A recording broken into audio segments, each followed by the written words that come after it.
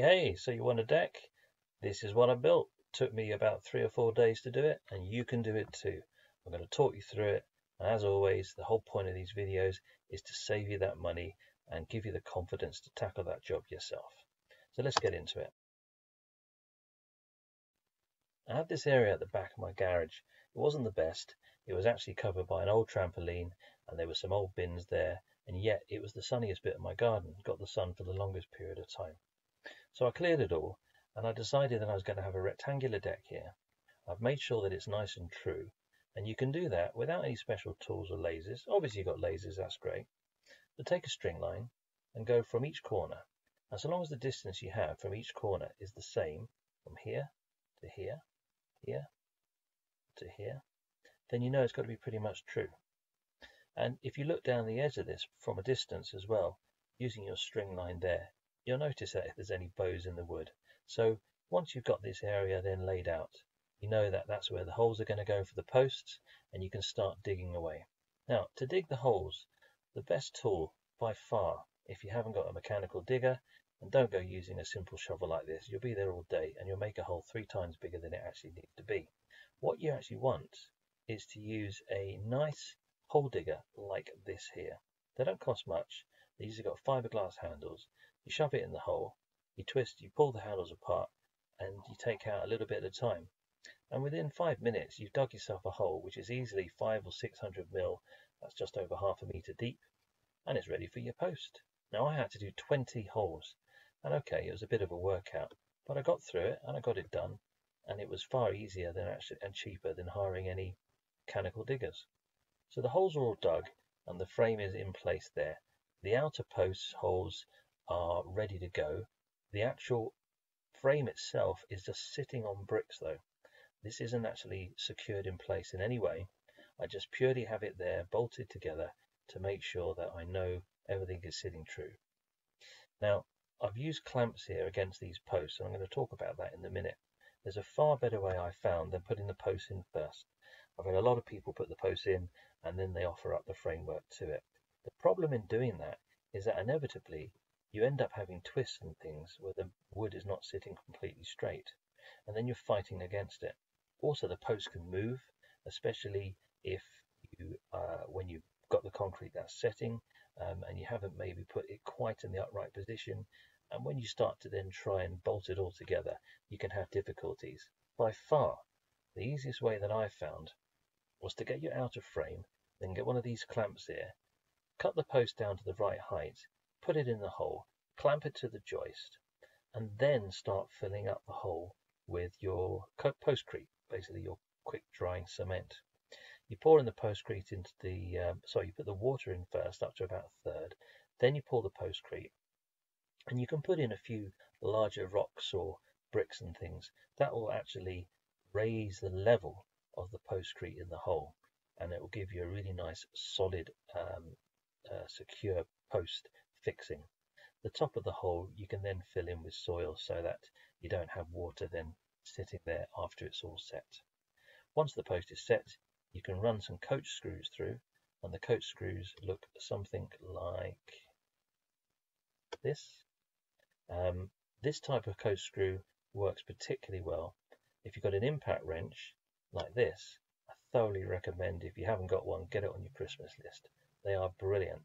Okay, the price is a bit dear. You can get them a bit cheaper, but if you put the 10mm hex head on the end of it, you can pull these coach screws into the joist without even drilling them, and they work in a way as such that sometimes when you screw 2 bits of wood together, at the last moment the woods can actually separate.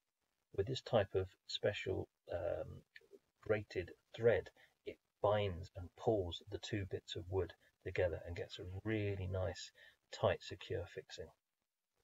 Okay, so going back to the photos here, what we want to do now is get all the posts in position, and I'm checking to make sure that things are level along the way. Okay, it looks a little bit of a mess, but actually we're making good progress here. The bricks underneath here, these can be removed, and I've put down some wooden planks to stop the grass from getting too basically trodden on as you're working. So check the levels as you go. The distances that I've done between a standard regulation as if you're building a home. So the posts are 100 meters apart, 1 meter or 100 centimeters or 1,000 millimeters apart in all directions. So a meter from here to here, a meter from here to here, there's another hole, and a meter from here to here. And the simplest way to do that is actually I used just a wooden stick and just put it on the ground, mark where a meter is, that's where your next hole is going to go. Mark where the next meter is, that's where your next hole is going to go. And then there's one in that direction. Best to do it on a piece of paper, write it out so you can see. You may find that you can actually avoid having to do quite as many post holes by doubling up joists and things, but again, I'll come on to that in a little second. So starting to make shape now. Corner posts are in. These bricks can actually come away, and all of the posts, and there's 20 of them, have all been clamped, set, and taken the tops off with a handsaw. Basically, that's all it is. So that we've now got everything nicely secured in place, and I can start to build up the rest of the joists in between. Now the joists going across the way in the screen here are 400mm centers. You'll probably find as you come to the end, you might have a slightly larger gap. Say instead of 400mm, you might be finding you're trying to span 700mm, and by having two joists in there, it's actually going to be too little a gap. You'll end up having 200 or 300mm between each joist. It doesn't matter. It just makes it a little bit more sturdy and more secure. But do avoid having any gaps which are larger than 400mm, because you'll then start to get flex, especially if you've got heavy things going on the decking. In my case, I had a jacuzzi. So here's all the joists going in. If you find that you've not got enough and you don't want to keep wasting all these offcuts, which I've got here, you can join them together likewise as I've done there. Have yourself a good overlap. I recommend about 600mm from the center of the join either way, and use your coach screws again into them, and it will secure it in place. And the nice thing about that is it actually makes slightly wider on the top, which is all good for supporting the decking above, and you end up then not having to waste so much offcuts. So off the wall here, I've actually decided that I was going to screw directly into the wall, so a couple of decent raw plugs. I have actually put some down pieces here, just loosely tacked in place at first, and then I bolted those to the wall. So all the weight is actually supported on the wall and on these upright pieces here. This edge here is cantilevered off, and the nearest post is about a meter back here. So all of this here is absolutely fine. It's going to be strong enough. The coach screws, by the way, go straight through the end and into the joist that way. And what I've started doing here are noggins. I've doubled up, as I mentioned before, this joist here because the gap was just a bit too much to be 400mm. So it's 400mm from here to here, and then I've got this little gap here. But that worked to my advantage because you'll see in a few moments that the way I did the decking, I needed this extra little bit here to be able to give me a border to the decking that I was using.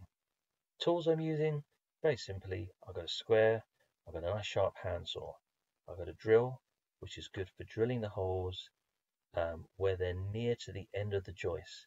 And this is important because what it will do is avoid any splitting. When you get rid of this, here we go. You've got these holes here, which this hasn't been pre-drilled.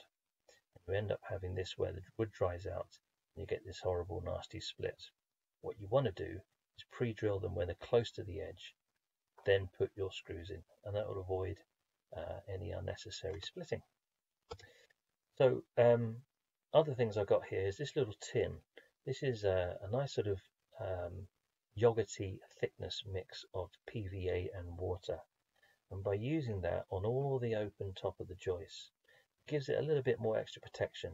Inevitably there's going to be a bit of water that goes through the gaps on the joist, and it just stops it rotting.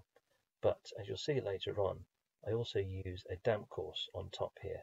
I really recommend doing that. It really is cheap, it's easy to do, and I haven't seen anywhere on the videos online where they do it the method that I do it. So wait and see what I do. So here we go, all the cross joists are going across there. This pier is a join because the actual runs of the joist weren't long enough. So I've joined it here, just as I said, with about 600mm overlap either side. And these are the noggins. The purpose of noggins isn't necessarily for downforce. It's actually to stop the boards from twisting in all directions, and it stops the bounce as well. You can offset the noggins so that you can easily get the fixings in. Otherwise, it just makes it far too difficult for yourself. And there's a better shot there that you just offset them. Here, I've actually decided to go up to the posts which have been cemented into the ground. Gives it another little extra bit of support. And then the next joist I've gone to the side, and the next joist I've gone to the side, and then I've gone back in again. You haven't got to be too accurate on that. I think they recommend about 12 to 1400 gaps between. And pretty much now we're ready to put the decking on. But importantly, I'm going to show you how you should put decking on and how 90% of people lay decking the wrong way around. So the damp course here, this black here, you can buy it, it's quite expensive, a sticky, almost like a thick gaffer tape which goes on the top. And the purpose of this is so that the water, if it comes through the joist, even though I'm using treated tannized timber here, prevents the water rotting the top of the joist, especially where there's joins and things. And it is just basically a plastic barrier. Now you can get this stuff for literally a couple of pounds. It looks something like this. Here we go, $3.99 for 100mm wide by 30 meters. And all I've done is taken that and I've literally put a couple of screws, a couple of nails, and they are clout nails, galvanized roofing nails. Got one there, one there, one there, one there. You don't need many. The only reason I put those in is because it's a little windy this day. The decking, you're going to put screws all the way down. It's not going to go anywhere. And for the sake of a roll of $3.99 damp course material, it will give your decking years extra life. So I thoroughly recommend you doing that. I decided to put this little feature here, what do you call it, a gondola. So I've actually bolted that. I put it into the ground, not as deep as the post, it doesn't need it, it's not going to go anywhere, but I've actually bolted it centrally at the rear of my deck here. And I thought if I do that first, I can do the deck boards around it. Gives it a little feature, and you get a nice sort of dappled light when it comes through the top. There's a good shot here. You can see the damp course, you can see the 4 posts just about, you can see where I bolted them through. And underneath, I've decided to put a weed barrier. You can do this if you want. Not a lot gets in there, and then just use a few rocks just to stop it from blowing around, or whilst you're working, it can catch. So cheap bit of underground or weed membrane they call it. Get that underneath the decking, and that will stop anything from growing through. Starting to lay the deck boards now. I decided to do a border, and I've got a nice little mitre there. It's just a little attention to detail, makes all the difference, shows that you've put a bit of thought into it. And that's it there. I ended up gluing this as well. It was a waterproof glue, so once it dries, make sure you wipe off any excess, otherwise it goes that funny white colour.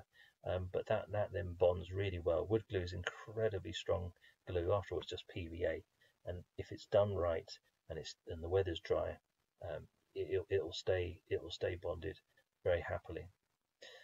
When I put these screws in, and they're quite near the edge, I pre-drilled those first as well. The rest of them you don't need to. Now you probably notice, just by looking at this image, that you think all these boards are smooth. Normally deck boards are actually the other way around.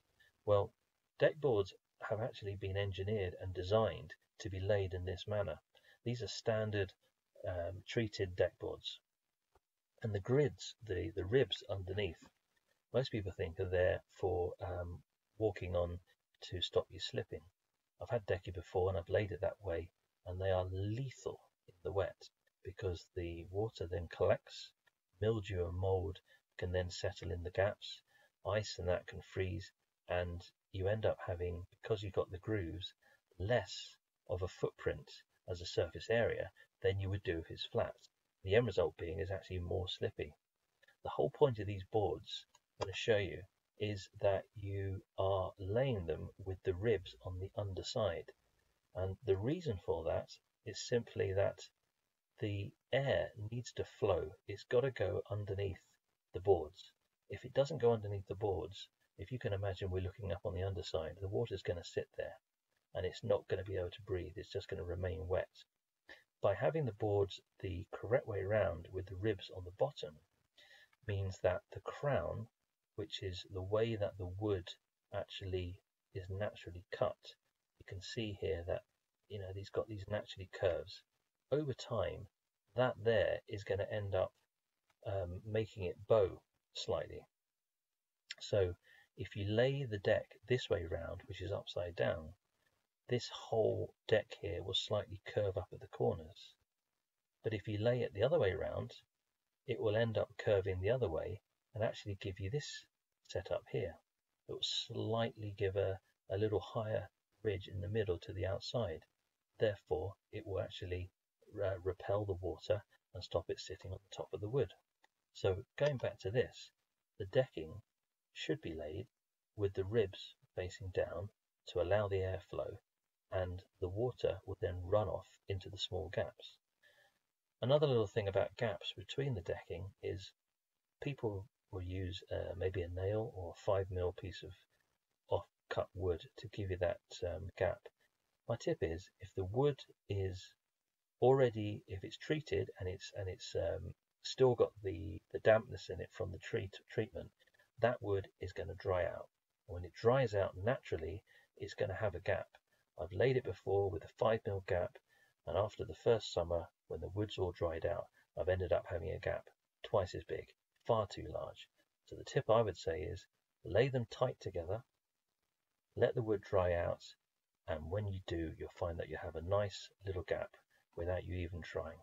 So here you can see this wood is new. It's what they call young, it's fresh, and they're all butted together. But over time, a gap will appear. So now you can see the edge here. I've got a nice little bit of detail there, and where I've got to the edge, I've made sure that I pre-drill all of those boards so that they don't split. This is the PVA that I was talking about. It's just a wet mixture of PVA and water, and I've put those on the top of the fence posts as a little bit of extra protection, but I've also got the damp course as well. So we're nearly there. A few more pieces to go, and you can see from this image, as the sun's starting to come through, this is why I wanted it here, because it's the sunniest part of my garden. There's my special little helper. Got my spirit level, and yeah, he's making sure that it all looks good. He gave me the approval, thankfully. And I've got a little orbital sander there because there was a couple of marks that I just wanted to get rid of. Now it all looks very nice when it's freshly done. This is the edge here. You can see I've got the lines nice and straight. What I would recommend 100% is, once you've done this and you spend all this effort and time, spend another 15 minutes sealing it. You will thank me for it, because the wood over time will start to go grey, and if you treat it like I've done here, it ends up having the nice golden colour, and it will last for such a long time. I'm a big fan of Runsil, this stuff here. It's natural. I didn't go for a stain. I didn't go for anything like that. No, it just goes on with a roller. That's it. It's dead easy to apply. You can apply it in 10 minutes, even with the size of decking that I had, and you get great results. It dries straight away, and importantly, when it rains, it nicely beads off. So the end result, you can see there, if I just go back one picture, that's the deck seal on there. Gives it a little bit of a sheen as well. Dries within about 15 minutes. I've got the rest of the slats here on my little feature, on my gondola. I made a little step that's going to be improved slightly later on. Start to put the furniture back on. New step put in there. Bit of grass. Hot tub, of course. Hammock, plants. Pretty much job done there, and that's my end result. All in all, I reckon it probably took me around about 3 or 4 days. Once you get into it, it's really not that difficult. I think the most hardest thing about doing this was starting it, without a doubt.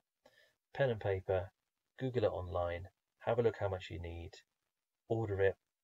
You may need to get a few more extra planks, but once you get going, it's really not that difficult. You just need to make sure that you work out the quantity of your length of your fence posts, the lengths that they come in, the number of screws, etc., etc. But the end results speak for themselves. I've probably saved £2,000 in somebody doing this. All in all, it cost me less than £1,000. So quite happy with that. By all means, leave all the questions you like. I'll put as much information in the description. I'm trying to get to 1,000 subscribers. Very difficult, but the important thing is if I can help people, that's my goal. So if I can save you money and help you, that's what it's all about. So, all done. Here we go. Here's the end result. I've got my hot tub, I've got my hammock there, and importantly, I'm getting the last few hours of the sun. I need to make sure I talk here. I don't want YouTube to give me a strike over this music, but well worth it. And I hope this video gives you just that bit of confidence to tackle the job yourself. Please let me know anything you need in the details below. Thanks for watching. Bye for now.